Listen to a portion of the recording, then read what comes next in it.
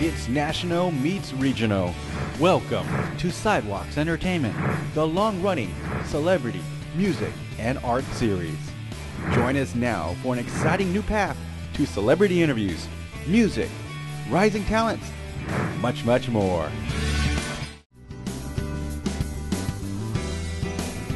In a minute, we're actually going to catch up with the director, Michael Cuesta, who sits down to talk to me about his film, Kill the Messenger, about a real-life journalist, Gary Webb. But here is a clip. Dangerous. What you found here, Gary, is a monster. You have no idea what you're getting into. You really telling me that I should just walk away from this? You'd be an idiot not to. This story scares people. I'm your big brother. Well, it should. Be careful. There are ongoing operations you're in danger of exposing. We know you were in Nicaragua. Am I being followed? I heard they found a solution. Where you be for the revolution? I thought my job was to tell the public the truth, the facts, pretty or not. And let the publishing of those facts make a difference in how people look at things, at themselves, and what they stand for. We'd never threaten your children, Mr. Webb. What'd you say? It's over. I'm not finished with it! I'm not finished! This is a true story. Some stories are just too true to tell. If you could kind of just give us a quick premise of the film for our viewers. A quick premise. Yeah, well, it's about a you know, a really kick-ass rock and roll, sort of dogged Doberman-like investigative journalist that uncovered one of the biggest stories of the late 20th century. Okay.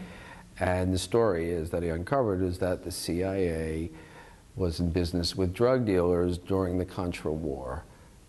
Reagan administration lost funding for the war, so they needed money to fund the war. Obviously, we had Iran-Contra. They sold illegal arms. They diverted those funds to the Contras. But what people don't know, or most people don't know, is the Contra cocaine connection, where a lot of drug dealers, the CIA was looking the other way and allowing drug dealers who were exiles from Nicaragua to send money back from their drug sales to fund the war. And a lot of those drugs ended up on our streets, and our government didn't do anything about it. What intrigued you to do this film, and what was it that?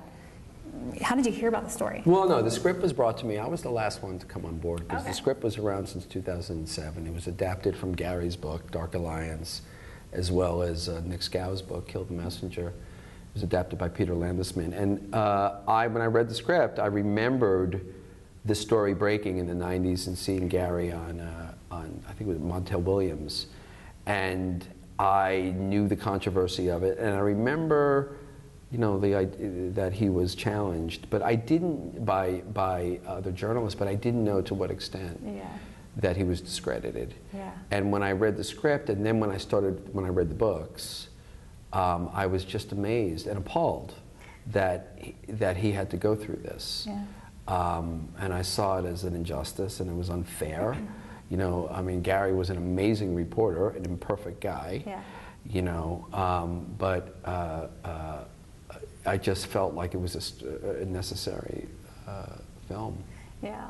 To get out there, and I've taken on a few controversial subjects before, so it felt like it made sense. Well, and it's interesting that you did bring this topic up because a lot of journalists nowadays, I mean, for a long time, they're risking their lives to get the story. Mm-hmm. And I'm really glad that you actually told this story and got it out there, because not a lot of people know what we journalists go through to get the story, in a sense, Yeah. So thank you for making this film. And I just want to talk a little bit about, did you feel kind of a responsibility to tell this story of Gary? And I think it's, if you get onto Gary's shoulders, there is a responsibility. I think it's a responsibility to just, in journalism, to sort of support other journalists, people who do investigative work. And I think the problem is that Gary, what he tapped into on this story was too controversial. Yeah. It was too controversial for the other papers, the bigger papers, to really dig too deep because they have a bigger bottom line and they have relationships that they need to nurture and keep at the CIA and in Washington. Right. And a smaller paper like, the Merc doesn't have that. So they were able to take the chance. Was the government aware that you were smuggling tons of cocaine into the United States? Yes, the government knew. This leads to very sensitive national security matters. National security and crack cocaine, the same sentence. Does that not sound strange to you? I'm going to tell you the whole truth. I'm going to introduce you to people you should talk to. And then you will be faced with the most important decision of your life. Oh, yeah? What's that? Deciding whether to share it or not. Sidewalks, theme song, and additional music produced and performed by Gerald Orsino. Visit her at her website at geraldmusic.com. Hi everyone, welcome to Sidewalks TV. I'm Veronica Castro, and here with me is director, filmmaker Michael Cuesta. Thank you for joining us on Sidewalks. Thanks for having me. On this lovely day in San Francisco. First off, I'd like to talk to you a little bit about what kinds of films you used to watch when you were growing up. What were kind of some of the films? I grew up I was a young teenager in like the late 70s, so very much 70s movies, referring to this movie, All the President's Men, another Alan Bacula film, The Parallax View, all of Scorsese's work, Kubrick, Cassavetes. Oh, wow. John Cassavetes. My father was a photographer as well. I was, but I sort of followed in his footsteps. And he always, I guess, when he got stuck with us kids, my brother and I actually write together. We're a writing team. He would take us to these movies, like John Cassavetes movies, and I remember seeing Clockwork Orange. Maybe you shouldn't have taken me to see that. It changed my life, and it made me want to make movies or do that, or to create those kinds of images. That's right. And you're from the East Coast? New York. Yeah, okay. New York, yeah. Okay. Born in the Bronx, raised in Long Island, went to college in New York City, and I live in New York. That's crazy. So, I mean, it's a haven't very... left. Yeah, and you're still there. Still there. Still there. And it's a very artistic place, is New York. There's so much life and story that comes out of New York, I feel. So I feel like you have like probably a slew of things or ideas that you have for films. Yeah, it's a melting pot. So I grew up around a lot of different kinds of people and cultures and things like that. So I like to think that informed my aesthetic and my sort of way of looking at the world. Yeah, so I mean, you're saying here that your father kind of was an inspiration then for you to kind of go into filmmaking or photography. Completely, yeah. I mean, he took me to these movies, took me to galleries, mostly photography. Oh. There was also, I worked as an intern when I was a teenager as a photojournalist at a newspaper in Puerto Rico. Oh, really? Yeah, and this one gentleman in particular was sort of my mentor, or almost a surrogate when I was sort of a teenager getting into a lot of trouble. My father kicked me down to Puerto Rico a couple of summers, and a guy put a camera around my neck and said, go shoot this story about cockfighting. And I went out, and these guys kicked me out and tried to steal my camera, and I almost got beat up. But it's funny, I learned how to get the shot, how to be fearless like that. Anyway, that led to me becoming a photographer and then a filmmaker. Wow.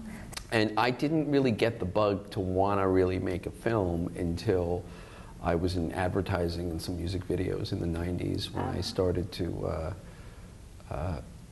do direct TV commercials and do artier commercials. I was always experimenting in commercials. They were always very visual. Mm-hmm. So I started to, I made a few short films because I didn't make shorts when I was in college. And failed, and then made one that got into a few festivals, and then I started to write my first feature.